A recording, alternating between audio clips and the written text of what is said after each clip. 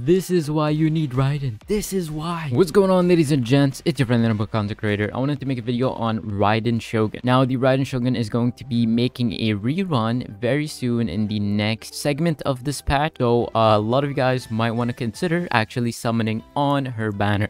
Now, her banner is not released yet, so we don't know the 4 stars on it, but what we do know is that she's going to be on it, as well as Kokomi is going to have her own rerun banner as well. I highly recommend you guys to actually summon Raiden Shogun. The reason why she is absolutely insane, incredible, I highly suggest anyone to summon for Raiden Shogun, is because she is absolutely vital for so many team compositions that it makes no sense for you not to summon on her. Now, obviously, you could still go through the game without Raiden Shogun, but she is actually fun to use, and I really enjoy her playstyle. Her weapon choices, you legitimately get a free weapon that is one of her best in slots as a 4-star. The cat. Obviously, as you guys can see, I do not have it at Refinement 5, even though I should have it by now, but I don't. But at Refinement 5, this has an increased elemental burst damage of 32% and a crit rate of 12% for the burst.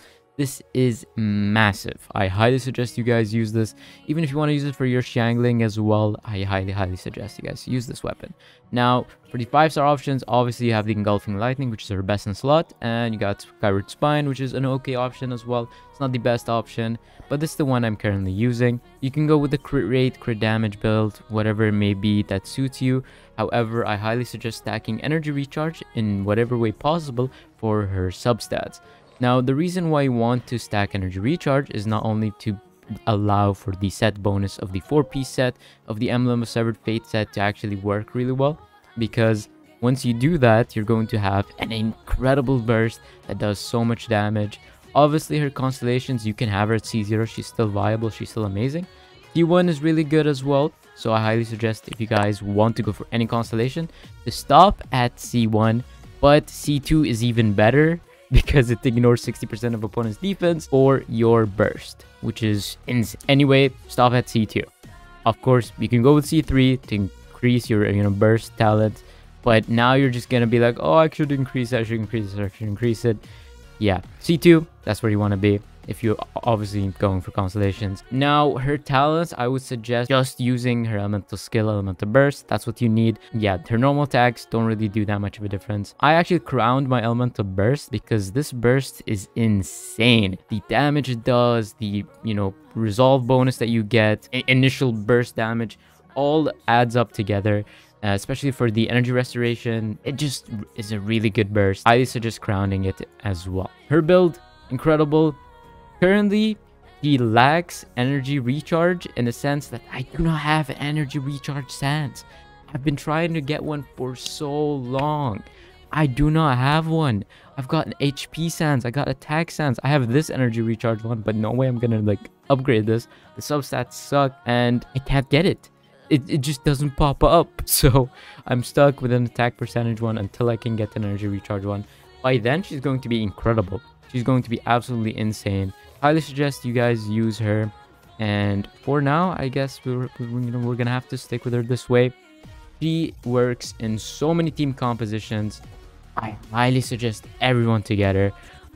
For this next segment, obviously we're going to go to the Spiral Abyss, and I'll show you guys a team comp with youll and why she makes that team comp flow so well and works really well. But the Raiden Shogun is just so crucial on so many teams. There is a really good reason why she's that good on every team, right? She provides so much damage, so much energy recharge, the super conduct, especially on the team with youll. So yeah, so much being provided by the Raiden Shogun, and not to mention she's super fun. I love using her burst. It's absolutely satisfying to hit, the large damage numbers, to just, see her use her skills. It looks so fun. I sort of want to do that in real life, but oh well. And it just makes me want to summon on her banner all over again. And I do highly suggest you guys, to get this character if you have the chance, or if you have the, the Mora, the Primogems for it. I do highly suggest getting her for your account. In terms of fun, she's super fun. I don't think I've had such an experience with other characters. She does have a pretty unique, play style. So I would recommend her for you guys that are trying to get her.